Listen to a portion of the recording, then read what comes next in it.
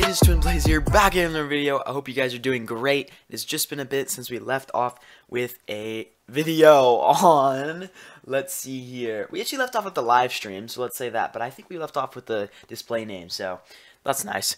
Well, welcome everyone. If you are new to this channel, click that most notification button and the subscribe button. It means so much to me. And also, while you're at it, join the Discord. It is in the description. That we do giveaways, and we're almost at 800 members. That is amazing. And once we're done with that, we're actually going to be moving on to a 1,000 member giveaway. So, yes. And join the group. It's in the description. We're at 500 members. Yes, it's an outdated photo, but we are at 500. So feel free to click that button in the description and join it. Now, you've probably been wondering, what could we do to talk about this today? So, okay, sorry guys, I'm really stressed out because this is actually not my script. I want to let you know that before I start this. I didn't make this, someone else did. I don't know who actually, but this is a simple version of a head move script, so I'm going to show you how it works. But basically, you're going to go in the description, look for models. It should say head move script. You're going to click that link and you will go over here, click this button down here, and it will say item own. Now it is in your toolbox. You're gonna go to Open Studio. You're gonna go to Home, hit Toolbox, go over here, and then you're actually gonna hit Inventory. Now, once you go to Inventory, you're gonna go and check out. It should be in the first box right here, but you're gonna click Head Move Script. Now, inside that, it is gonna have a few things. Ungroup in certain places. So I'm not gonna remove this because we're gonna already be doing this today. So these are my new videos coming out, guys. We get a lot coming, so you can pause it and look at that if you want. But it's pretty cool. So inside here, let's say ungroup and replicated. You're going to pull this out. It's going to go replicated storage. You're going to go to server script service.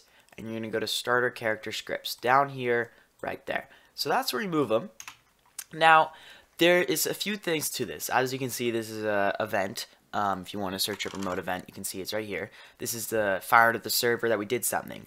Now, we're going to actually open up and look at something. But at the moment, we've got the server script and then this local character script. Now, locally, this is when we're going to be firing that look script up to the server so people can see you moving your head. Now, in here, we have a few things. We have the player's camera, and then you grab yourself, the character, the root, the neck, offsets, and all these stuff. Okay, so I'm going to explain the request first, and then maybe I'll try and attempt to figure out this R15 thing because, guys, I got to be honest with you, I don't know how to do this. I don't understand any of this.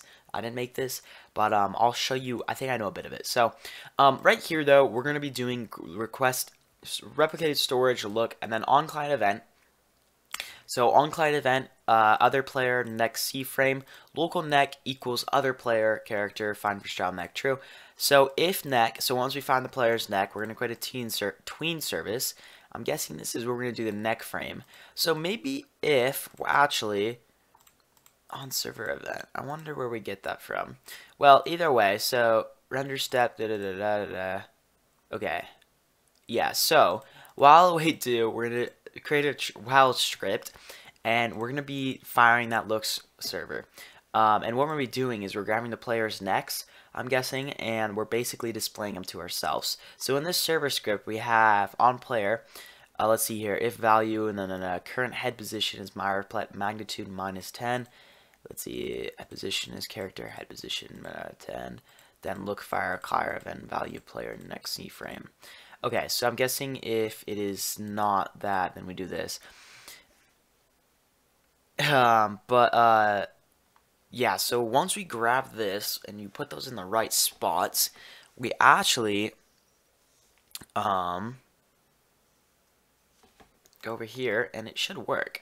So as you can see, my head is moving a certain way, up and down, side, left. It is the way you look too, and I'm holding this down. So let's say I go right here, okay, until I hold it down. Everywhere I hold it down, so right now it's still fit over here. I'm still putting my head that way. So basically how this works is it's like directing the certain camera angle.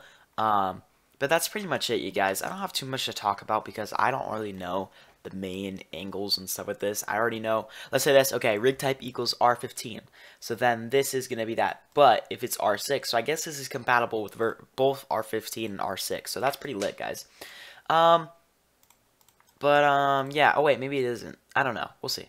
Okay. So I think that's it, guys. I hope you did enjoy this video. I'm sorry this isn't too much explaining. I didn't want this to be really short. Just wanted to get it out to you for people who may want it, who may not want it. Next video will be hat and face commands. I am working on that.